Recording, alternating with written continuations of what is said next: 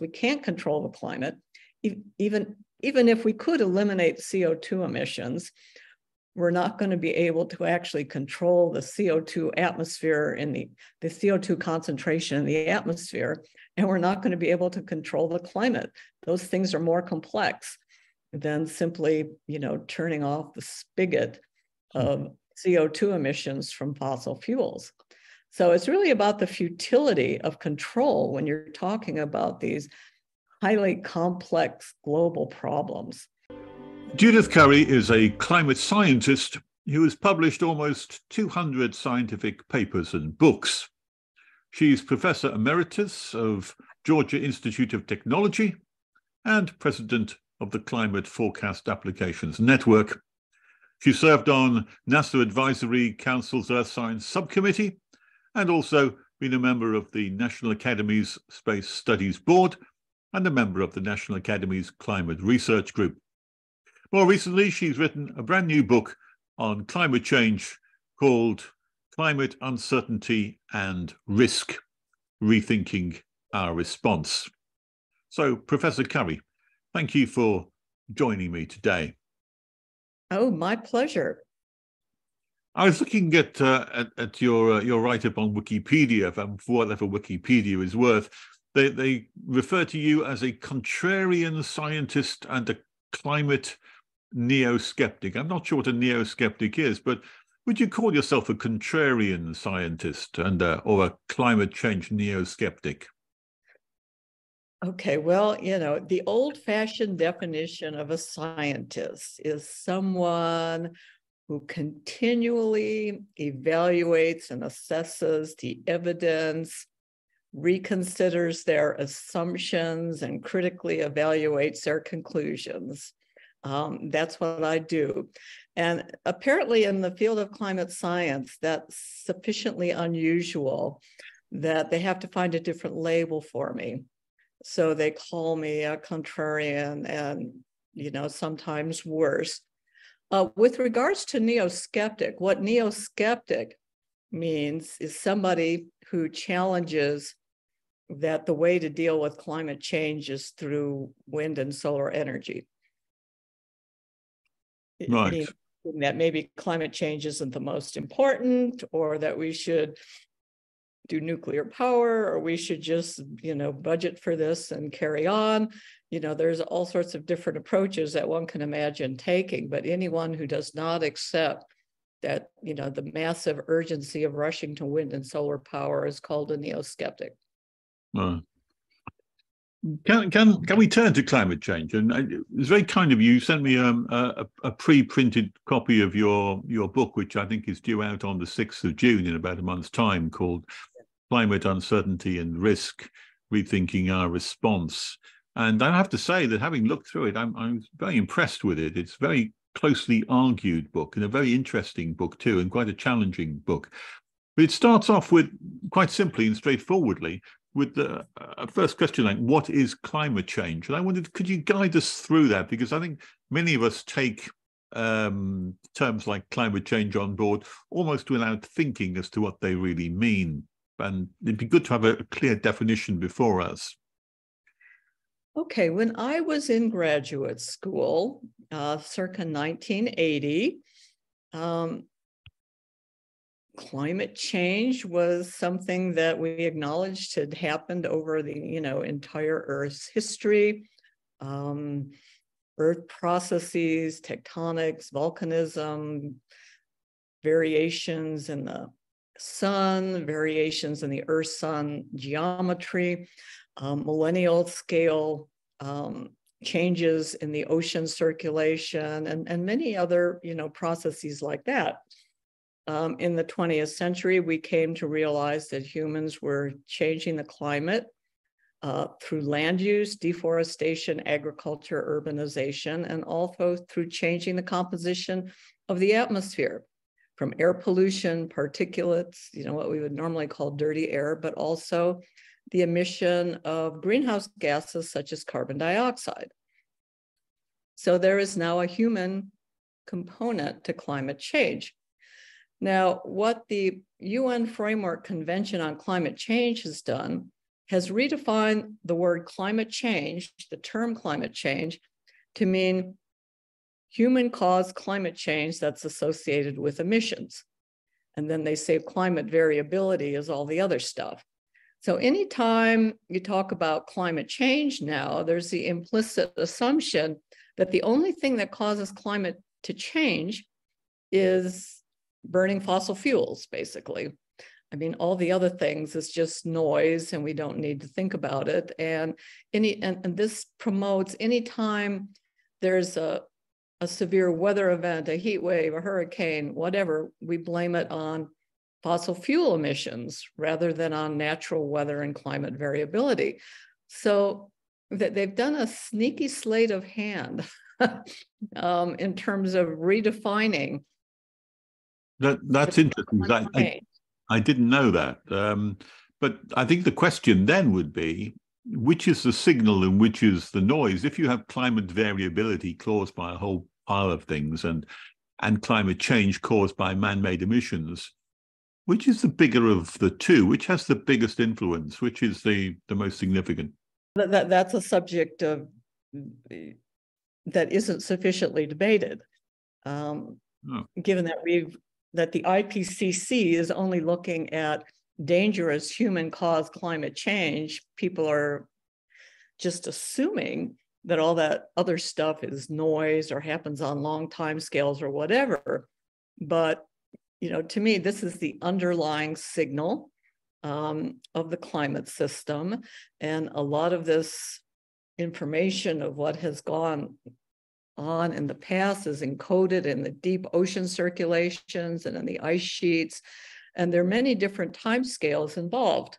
So, you know, that's an unanswered question in terms of, you know, the warming that we've seen, especially since 1950, to what extent is that human caused or natural?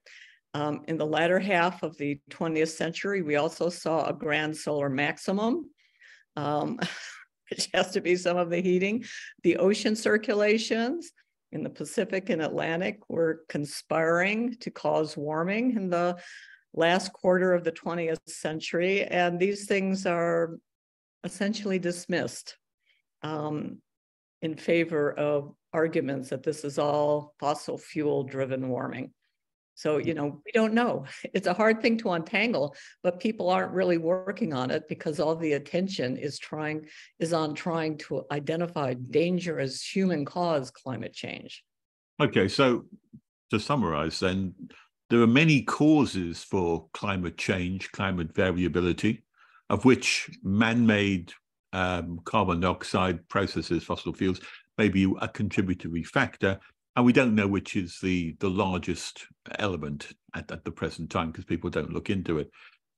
One thing, though, that we all agreed on is that the Earth is warming. Is that a certain fact? Yes, the Earth has been warming since the mid 1800s. Right, since the Industrial Revolution. Well, it was still cold for a while. Okay, say if you time the Industrial Revolution as 1750, that was, you know, towards the tail end of the Little Ice Age, and it was still cold really for the first part of the 19th century. And it started warming around the mid 19th century. Okay, so the Earth is warming, it's been warming since that time. Is it dangerous? Well, this is the weakest part of the whole argument. You know, before the recent era, people called warm periods as the climate optimum, you know, the mid-Holocene optimum or the Roman optimum or whatever. You know, a warm period was always called an optimum. Okay, so now we have another warm period and it's called dangerous. It's not dangerous yet, that's for sure. People have been adapting very well to climate change. The number of deaths and have dropped precipitously, like by 97%, you know, over the last 100 years from extreme weather events. The amount of damage when scaled to the gross domestic product has not increased. So, exactly what is dangerous, that the Earth is greening. It seems to like the extra CO2. The combination of more water and more CO2 have caused the planet to green fairly substantially. And we see this from satellite records. To me, the only thing that's unambiguously associated with the warming temperature could be dangerous is sea level rise. And, sea level rise is just creeping along. It's rising at about 3 millimeters per year. And if you stack 2 pennies on top of each other, that's about 3 millimeters. It's risen something like 9 inches in 100 years. But people are predicting drastic climate sea level rise in the coming century. If something catastrophic were to occur, like collapse of the West Antarctic ice sheet, and on it goes. But yeah, bad things can happen. And if the West Antarctic ice sheet were to collapse, it may be more likely having to do with all the under ice volcanoes that are in that region. So all these things are very complicated, but in the near term, there's really nothing particularly dangerous that I see on the horizon. What about the idea which has been put out there of a tipping point? The idea that as CO2 goes up and as temperature goes up, you reach a point where suddenly it runs away with itself like a kind of spiral, so that it's a self-reinforcing positive feedback loop, and then there's no recovery from that whatsoever. Is that on the cards? Well, the climate community redefines tipping points to be much more benign, that are not reversible on 100-year time scales. Okay, for instance, the one tipping point that is most likely, I don't think it's very likely, but most likely to occur on the time scale of the 21st century is the summertime melting of the Arctic sea ice. In any event, the Arctic sea ice will reform each winter as long as the continents remain in that sort of configuration that they're in. But even then, they define disappearance of Arctic sea ice to mean, there's only 20% left in the summertime. It's not even complete disappearance. So, how is this, a big problem? It reforms every winter. And if the climate were to cool again, it would build up a more stable ice pack. So A, I don't think it's dangerous, and B, it's pretty easily reversible. The other things that they're talking about are much less likely. And the IPCC 6 assessment report, the most recent one, just pretty much downplayed the whole idea, of tipping points. And if there are sort of abrupt changes that happen in the Earth's system, and they've happened before and they'll happen again, they're just as likely to be caused by natural Earth and climate processes as they are to the slow creep of warming. Right. You mentioned the IPCC, and they kind of spearhead the climate discussion. And one of the how can I put it? One of the things which is often quoted for people who are on board with climate change as such, they claim that 97% of climate scientists agree with the IPCC and the same kind of approach that they have and the same kind of understanding. Is that something which is true, that 97% of scientists agree with the IPCC, and that's really the truth of the matter? Okay, well, what you're describing is an example of consensus entrepreneurship, taking consensus on a few little things and expanding it off into many, many, many different directions. The original 97% came from a paper where a group of activists actually looked at a bunch of abstracts of published papers and sorted them into ones that either acknowledge, accept, or show that, warming is human caused versus ones that don't. And they came up with a 97% number in that way. That paper was widely criticized for its methods. I mean, the issue, okay, what scientists agree on is a fairly limited amount of things. Yes, it's warming.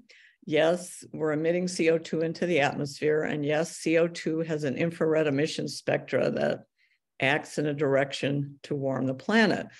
But the issue of how much relative to natural variability, there's substantial disagreement. How much warming we can expect in the 20th century, substantial disagreement. Whether warming is dangerous, that's a values judgment. And whether rapidly trying to eliminate fossil fuels is in the best interest, of human beings in the 21st century. So there's all sorts of uncertainties, but President Obama in the US, he tweeted about this paper, the 97%, and it went viral. And he said, 97% scientists agree that climate change is dangerous. Well, no, it wasn't the climate scientists, it was just the abstracts of papers.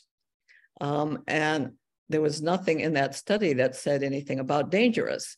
So President Obama was being a consensus entrepreneur in terms of expanding that little nugget, into, a wide range of directions.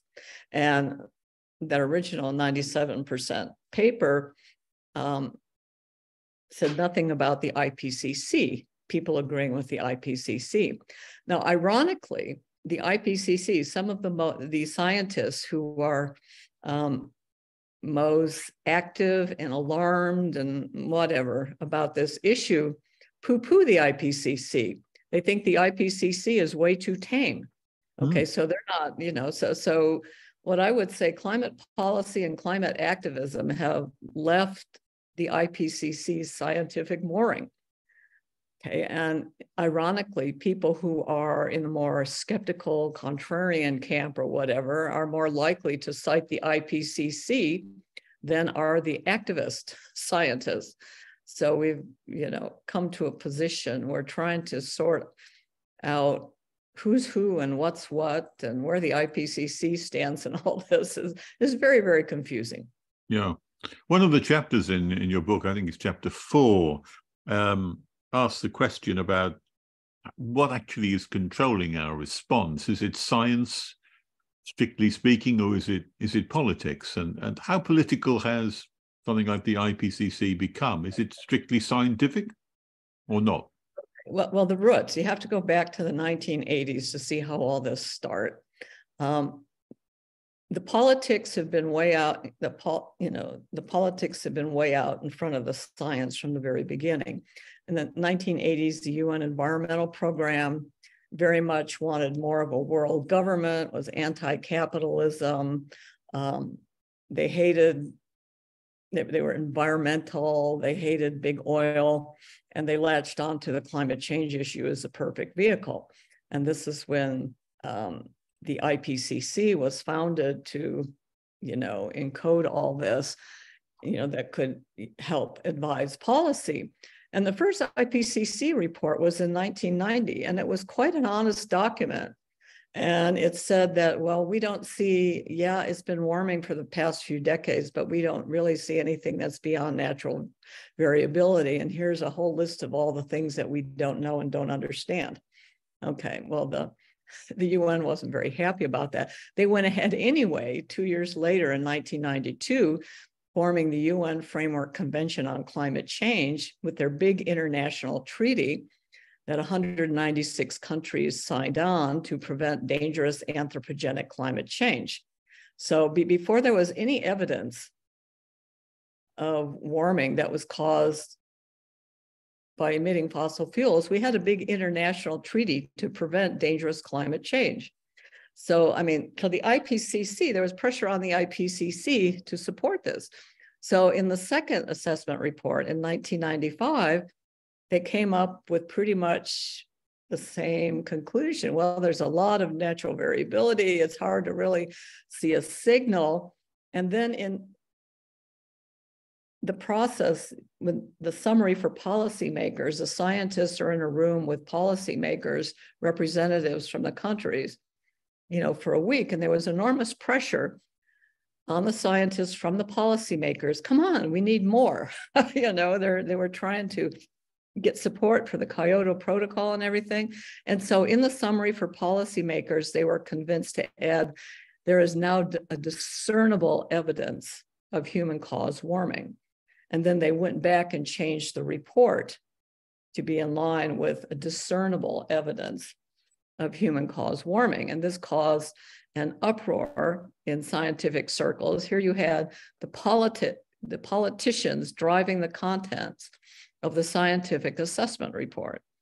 Okay, and that was the critical point of corruption of the IPCC, if you will, when they changed their report based on the input from the policymakers. And since then, it's been, it's been a mixed bag. In this last IPCC report, I think the first assessment report on the scientific basis was relatively good. The second one on impacts was really bad. And the third one on mitigation was also bad. Although the fifth assessment report, I thought the working group 2 on impacts was pretty good. So it's a mixed bag. It depends on who the authors are and how much they're able to stand up to pressure from the policymakers. So it's very much politicized right from the beginning, from the beginning. I'm told that there's a big difference often between the IPCC summary of the report and the actual content of the report. I was talking to Richard Lindzen not so long ago, who said that very often the summary might not actually reflect what's actually the data in the report, which seems it's cherry picked, to support a narrative. And if you dig deep into the report, there's some pretty good material. But anything that's uncertain or controversial or whatever doesn't make it into the report. And they also cherry pick, rather than looking back to 1920 or 1930, they start looking at 1970. Look at all this change since 1970. But if you look back in the 30s and 40s, it's not so simple because things were pretty bad then and whatever. So there's a lot of cherry picking that goes on in those summary for policymakers. Okay. Your book that you've written is divided into 3 main sections, and the first one is all about how climate change comes about, what our response should be, and who's controlling the response. The second part is more about where it starts off about climate models and what we're certain about and what we're not certain about. And you talk about something called the uncertainty monster. Can you say something about that for us? Okay. The second part of the book addresses, I don't go through every little scientific controversy, but the big issue for policymakers is how is the 21st century going to play out? Okay, so that's what part 2 addresses. But the uncertainty monster is a sort of an interesting story about this. And I was at, this would be 2010, there was a Royal Society workshop on uncertainty in science, and people from all fields, Mervyn King, Sir Roger Penrose, people from many, many different fields.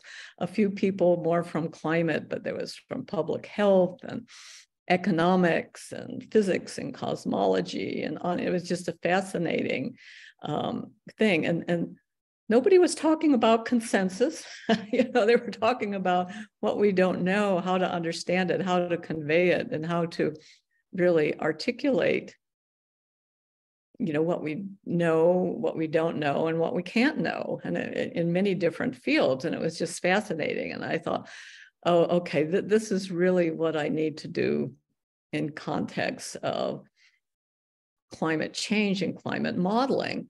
And while I was searching for the material, following up from this meeting, I came across a paper by Dutch social scientist Jeroen van der Sluis, who had written a paper on the uncertainty monster in environmental change. And he was drawing on monster theory, particularly from Martinja Smits, who had written about monster theory as how we're uncomfortable with technology and, all sorts of conflicts. So, once I saw it, I said, oh my gosh, uncertainty monster. I know I found my theme. And so I wrote a paper in 2011 called Climate Science and the Uncertainty Monster. And it deals with all the discomfort between, what we know versus what we don't know, facts versus values, politics versus science, and on it goes. And so it really changed my thinking about how to approach this problem, and there's came up with ways of dealing with the uncertainty monster. The first is to try to hide it. The monster's too big to hide, and then you try to simplify it. And this is what the IPCC does by, counting, letting people vote, or counting the number of papers for and against and things like that. Simplifying that doesn't help. And then you try to, then there's monster detection, people trying to figure this out and find all the little uncomfortable things. And then there's monster assimilation, where you try to live with the monster and acknowledge the monster and use uncertainty as useful information in the policy making process. So that's what the uncertainty monster is all about. And it really changed once I put that frame around it. It just, to me, was a much healthier way to approach the science and the science policy interface, rather than trying to get these, speaking consensus to power and try to negotiating agreement on something that is very, very uncertain, and try to use that as a basis for demanding that a certain policy be followed. It just seemed a much healthier way for both the science and the policy process to really understand and embrace uncertainty. You perceptively quote Nietzsche in your book as along these lines: he who fights with monsters might take care lest he thereby become a monster. I wonder if in fighting with climate change, has the responses that we've started to invoke here turned us into monsters in any way? Do you see that? Is that why you quoted the? Yeah, I also quoted Don Quixote, who is trying to tilt at the windmills and trying to destroy the windmills. And I think, oh yeah, where is Don Quixote when we need him? Yes, absolutely. We're in the process of destroying our energy infrastructure. That's the monster right now. I want to come to that in a moment or two, but let me just, while we're in this section here, which is your second section, you talk a lot about climate models, and I just wonder, people tend to think of climate models as having a high status, that because you've got a model, you now know you've got a handle on the truth in some way. How do you understand the value of climate models? Where were they helpful and where were they not helpful? They're helpful as tools to play around with, tweak parameters, and try to understand the sensitivity of the climate system to various things, like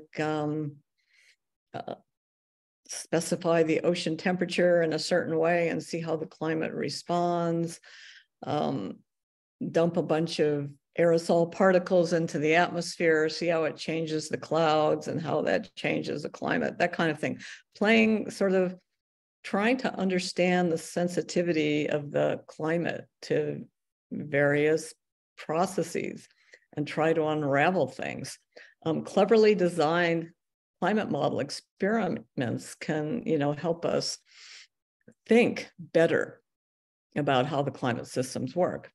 They are not prediction machines, or they shouldn't be used. I mean, you can run it forward and make predictions, but they don't mean very much. They're also not helpful for trying to untangle how much of the recent warming has been natural versus human cause, because they don't properly deal with the natural processes. So by definition, they're going to come to a solution that's human cause. They can't be used for addressing regional climate change because they don't get the ocean circulation processes right. And those are a primary driver of regional climate change. They can't be used to attribute extreme weather events, like Hurricane Ian was made 7% worse by global warming, like those kind of statements that come out all the time. Climate models can't be used because they don't even simulate the extreme weather events anything close to correctly. So they're not of much use. And the study of how they came to be so dominant, you know, it's an interesting topic in sociology. But the interesting thing is that the IPCC 6 assessment report really backed off from the climate models. They realized that they're running too hot. They realized that they're deficient, and they were using, I mean, they used the climate models, but they weren't dominant in the IPCC reports in the way that they had been in the previous reports. Right. So you say that they're not predictive or they shouldn't be used in a predictive way, and yet isn't that exactly the way in which they have been used? I mean, I've come across many people who suggest that, you know, come 2050, if we don't do anything at the moment, then this is going to happen. You know, the world will become a desert or something. And there are a number of school children I heard quite recently who are suffering from depression because they believe the world won't be in existence in 10 or 15 years' time, when they'll have no future. Greta Thunberg famously said, "You've stolen my future," because climate models suggest that there won't be a future if we continue the way we're going. Well, there's a different type of climate model, the integrated assessment models. These are simpler models. They're really economic models. These are the ones that tell you what's dangerous, and you put in a climate sensitivity and amount of warming or whatever, and then it gives you all these socioeconomic consequences, you know, and they have damage functions and this, that, and the other. And these are toy models, completely toy models, the things that are used to derive the social cost of carbon and to give us these emissions targets and deadlines and on it goes. It's these integrated assessment models, and these are absolutely toy models. And why people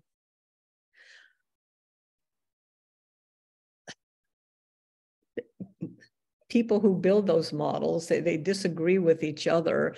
The different models give substantially different results, and they disagree with each other. But certain people get politically blessed and get to write certain government reports and whatever. So it's all, you know, it's, again, the politicians leading the science in a direction that they want it to go.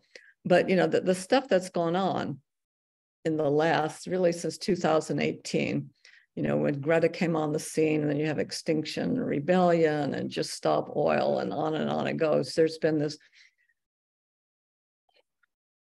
apocalyptic marketing that's targeted at young people, children and young adults, that is just unconscionable. I mean, that's leading to depression. And now there's sort of a backlash against this. People realize, well, this is backfiring because people are apathetic. They're not trying to solve the problems. You know, they're just depressed into doing nothing. So there's now a backlash against some of this. And I think even Extinction Rebellion is backing off and trying to find more productive ways to work within their objectives. But it's a terrible situation. And yeah, it's a terrible situation. Yeah, you talk about models in quite some detail, I think, and I think there's one section there you've got a worst case scenario. Well, what is the worst case scenario that we're looking at really here from the models that they provide? Okay, well, I don't use the models to talk about worst case scenarios because I think they don't help. the emission scenario, the worst case emission scenario, this is RCP 8.5. They used to call this business as usual, the very high emission scenario. And when people talk about climate change impacts and really bad things happening, they're talking about the RCP 8.5 emission scenario. Well, people now realize that it's totally implausible, if not impossible. And even the UN Framework Commission has dropped this extreme scenario from its projections and what it's working from. Nevertheless, the IPCC still uses it. Most of the published literature about extreme weather events or whatever still uses. So you're getting this apocalyptic narrative based on this implausible emission scenario that is still dominating not just the public discussion, but it's still dominating the scientific literature and even the IPCC assessment reports. So by the time we get to the next cycle of IPCC assessment reports, which is 2030, which of course will all be dead by then if you believe Greta et al., there will be no way that they can justify continuing to use that emission scenario. It'd be interesting to see what they come up with, because once you drop that extreme emission scenario, you just have a slow creep of warming, and slow creep of warming and a slow creep of sea level rise, you can normalize, you can easily adapt to that. Once you separate this incremental risk of slow warming from the extreme weather event risk, I mean, floods, heat waves, hurricanes, and all that, they've always happened. They always will happen, whether there's some discernible change for better or for worse associated with the warming. It's too small to really identify, but we still have to deal with those, figure out how to minimize their impacts, adapt, and so on. But using these extreme weather events to motivate rapid emissions reductions, just flies in the face of common sense. Yeah. Let's come on to that, because the third part of your book is about risk and about whether we've estimated the risk correctly and whether we're responding to whatever risks there are in the most appropriate way. I wondered if you could add something about that. Have we got a proper understanding of the risk due to climate change, and have we analyzed it correctly? No, we haven't. I mean, for the last 4 or 5 years, I've steeped myself into the risk science literature, and I've realized how naive the approach that we've taken to characterizing the climate risk is, how just flat out wrong. I mean, we've assumed that it's going to be really bad, and we've taken the precautionary principle to try to eliminate fossil fuel emissions, and everything will be fine, without looking at the adverse consequences of eliminating fossil fuels, which will make us poorer and less able to adapt and respond to whatever kind of climate variability and extreme weather we might encounter over the 21st century. So we're just making ourselves more vulnerable right now by raising energy prices and reducing its reliability. So, can you say something more about the precautionary principle and well, for those people who don't know what it is, just explain what the precautionary principle is, and whether it's valid or whether it isn't valid, or when it is valid, when it isn't. How should we know whether we should be taking precautions or whether we shouldn't, just in case something might happen? Okay, well, everybody understands caution. Okay, when you're crossing the street, you look both ways. Okay, when it's looks like it might rain, you bring an umbrella. These are well understood things, and you take cautionary actions. Precaution differs from caution, as precaution implies that there's some scientific uncertainty about what might happen. When you're in the realm of precaution, certainly with COVID and climate change, you're in a realm of precaution because there's so many uncertainties. Now, precaution isn't a bad thing. The precautionary principle is something that is really more stringent, that it's tied to, trying to eliminate the source of the risk. And if it's for something simple, like, let's say, some papers found that red dye number 2 causes cancer in whatever, and maybe we should take the precaution of eliminating red dye number 2 from our food supply. Even if, you can debate about whether it's correct or not, but the cost of doing that is pretty minimal. Just use, if you need red color, use beets or something. So you can easily eliminate that. But when you're talking about eliminating fossil fuels, that's a whole different kind of situation, because fossil fuels have provided the basis for our prosperity, health, safety, and progress, for the past several hundred years. And so unless you can immediately replace that with something cleaner, we're going to have a tough time ahead, unless we either have to. I mean, I'm all in favor of, a better 21st century energy infrastructure than what we have now. Cheaper, cleaner, more abundant, whatever. Who wouldn't want that? But thinking that wind and solar is it, and thinking that we can immediately transition, is a very big mistake. It's going to make our risks even worse. So it comes down to the urgency. If we're really talking about the slow incremental risk, and it's not a very high magnitude, and tipping points aren't really in play, then there's no particular urgency about making this transition. So we've sort of mischaracterized it. So invoking the precautionary, the COVID analogy was to lock everybody down and think that we could eliminate and control the risk in this way. Well, we couldn't. With any complex risk that's global in dimensions and a great deal of uncertainty, you can't control it.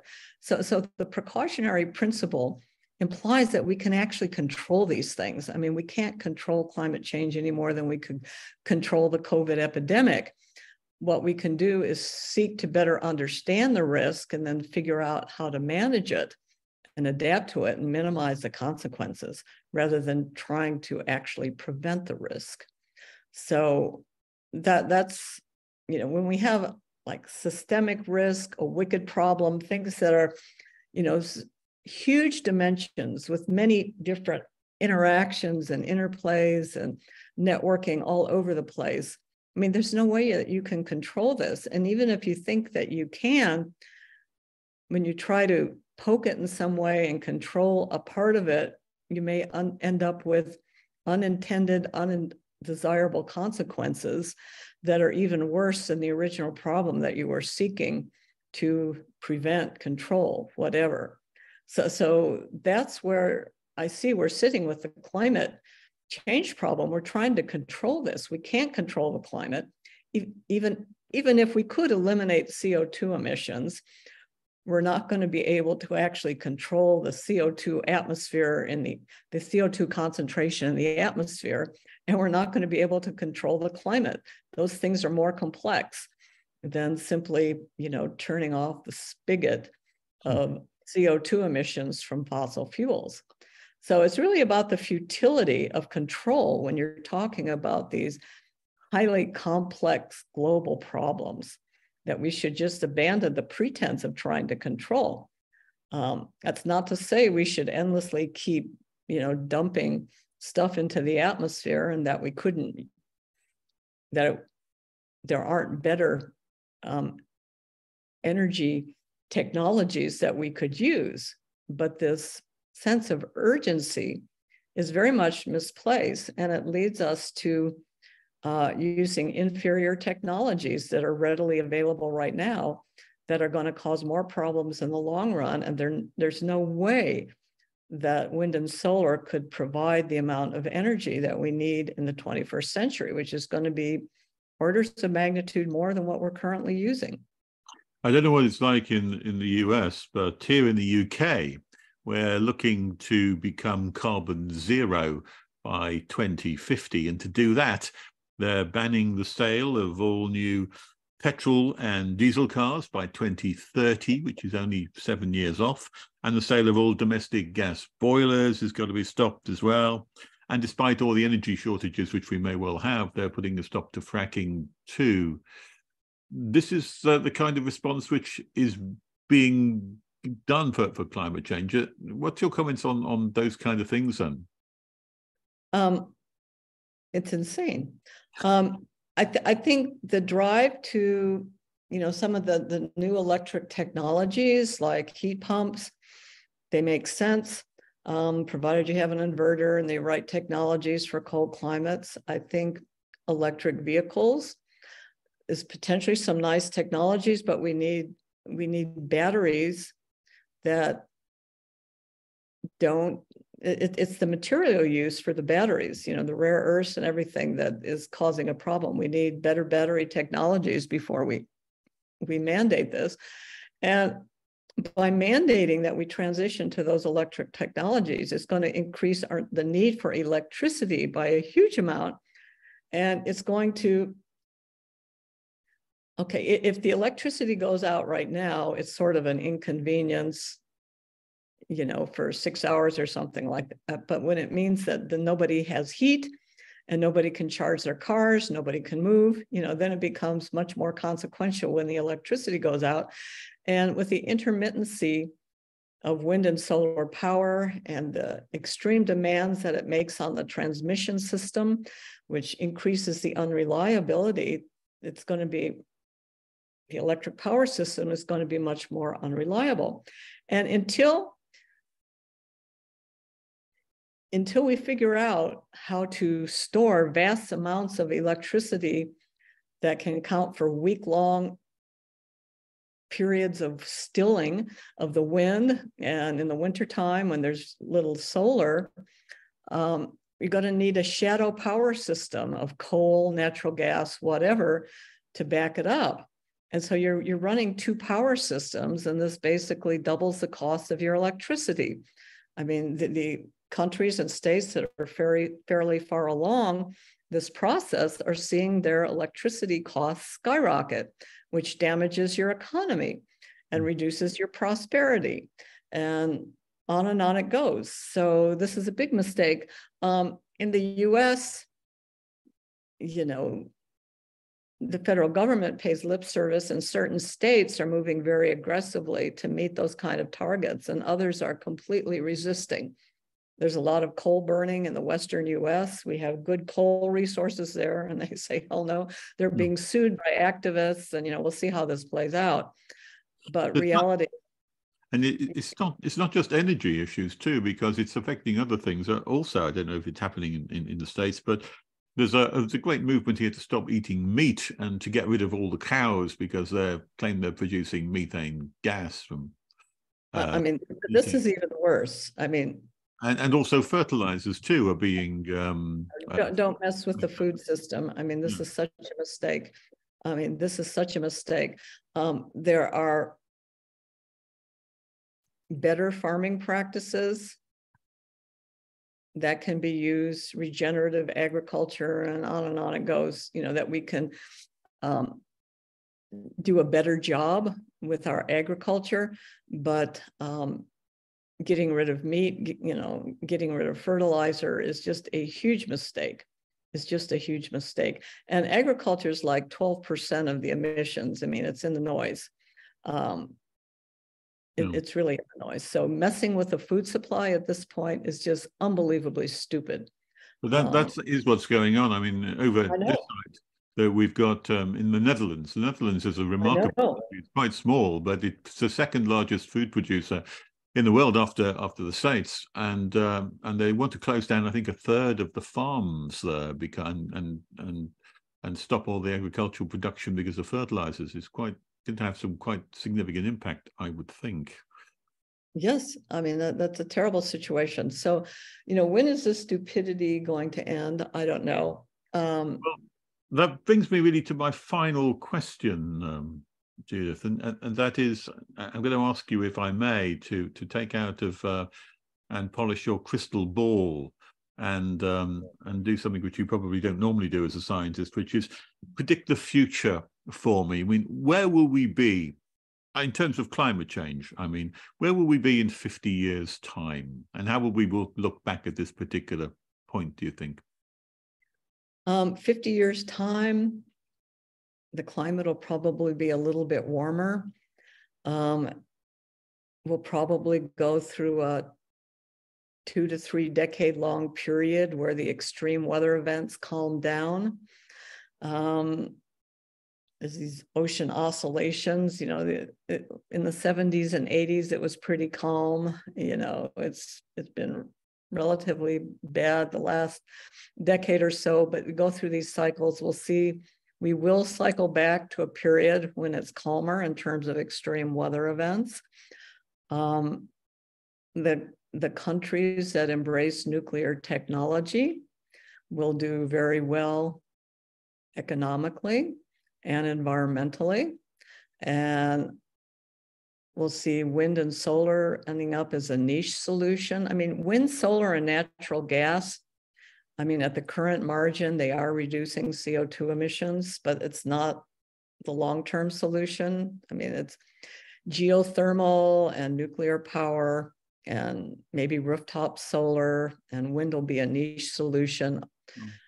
Offshore wind in most places is a very bad idea. So I think we're going to see, at the end of the day, again, the countries who embrace nuclear power will end up ahead. And the countries that don't mess with their food production will also end up ahead. And so at some point, there was a minister in New Zealand who made a comment, and I cited this in the book, and it's something that just stuck in my head. He was being grilled because they were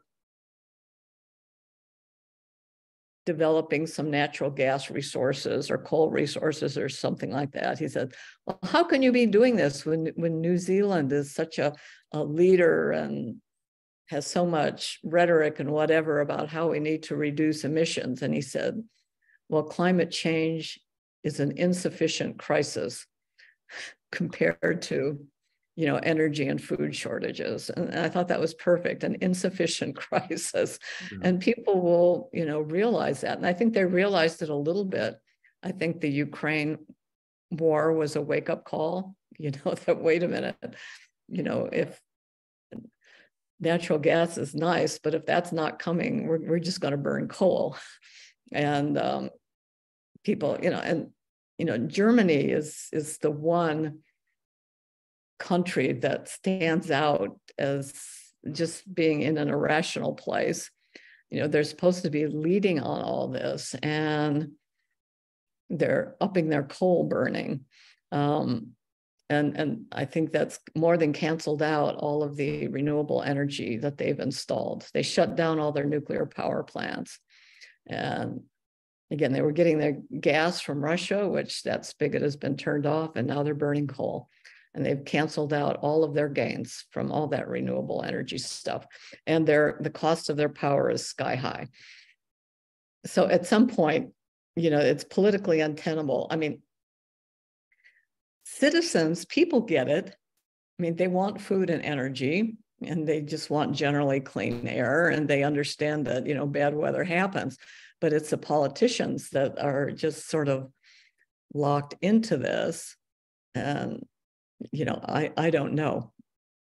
I think I'm I'm a techno-optimist. I think that, humans are very ingenious, and as long as we have enough electric power to support our ingenuity, we can move forward with lots of new ideas and new technologies. So, I'm fairly optimistic that people will come to their senses It's good to end, I think, on a positive, on optimistic note there. But Judith Curry, thank you ever so much for an excellent and interesting conversation today. The book, just to remind you, is called Climate Uncertainty and Risk, Rethinking Our Response by Judith Curry. It's actually published next month on the 6th of June, 2023, on both sides of the Atlantic, in the UK and in the US. And it's £22 from Amazon UK, and I believe $35 from Amazon US. And I have read the book, and I have to say that it's well worth getting. It's very well argued and very tightly referenced as well. Everything is backed up very solidly. So Judith, thank you very much indeed for your time. Okay, well, thank you. My pleasure.